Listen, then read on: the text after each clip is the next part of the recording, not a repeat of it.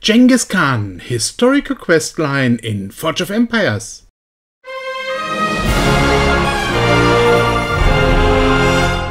The soccer event is still ongoing in the main worlds when the next historical questline started already on the beta server.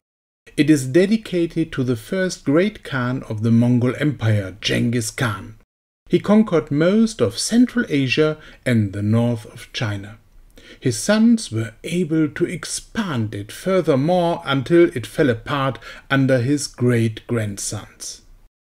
In the game, we have a tiny quest line to be completed within 6 days.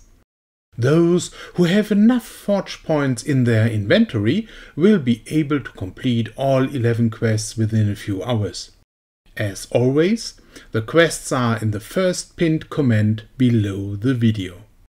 In case of imprecise descriptions like collect some coins, the exact number of coins depends on the age or era the city is in. If an historical quest line is dedicated to a great conqueror, you can expect that the quests have a lot to do with fighting.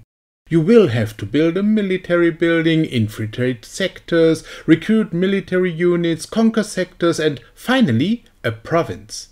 Especially these last two tasks will be disliked by many players. Already the 7th quest, which has to be completed to receive a renovation kit, requires you to either scout a province or conquer 3 sectors.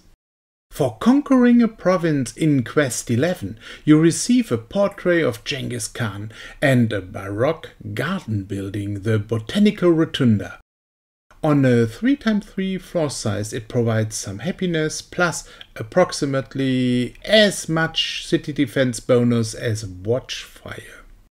Don't forget, it is a historical questline only. You should not expect the reward quality of an event. I did not build it in my city, therefore I cannot demonstrate how Van Gogh is making a painting of how Genghis Khan meets Napoleon and Cleopatra. Short and clear, this is a simple, short questline that can be done easily without having stress, if you have a province to explore and to conquer.